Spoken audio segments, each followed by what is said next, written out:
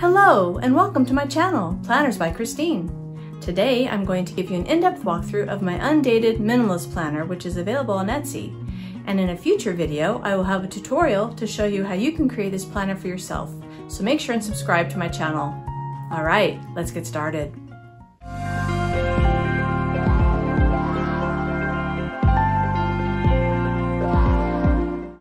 This is our Minimalist Planner.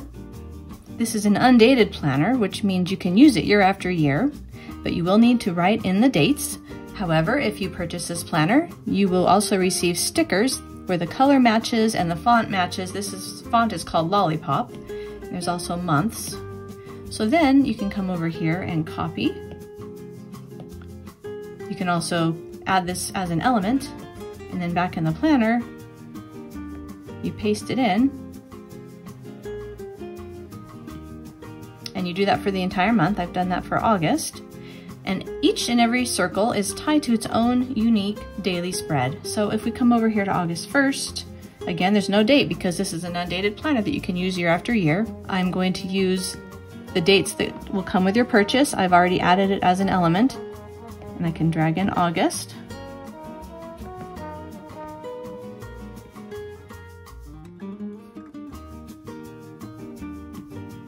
And as you see, we have a place to put appointments, a checklist for personal and work tasks, a place to track your meals, your water intake, your mood, and other things. And then back in the month view, we also have links to our weekly spread. And I've already put the dates in with stickers for the first week, but this is what it looks like when it initially comes. Now, some people prefer a Monday start, so also included with your purchase are what I call widgets. So in the widgets, it's the exact same as the default, only this is a Monday start, so you could copy that and paste it over top of your weekly view. And there are 4 other options that are in Sunday and Monday start. There's this look, and this look, this look, and this look. So you can create it however you'd like. Also, if you prefer a Monday start in your monthly spread, you can copy out these headers and paste them over top of these headers so that you can customize it however you'd like.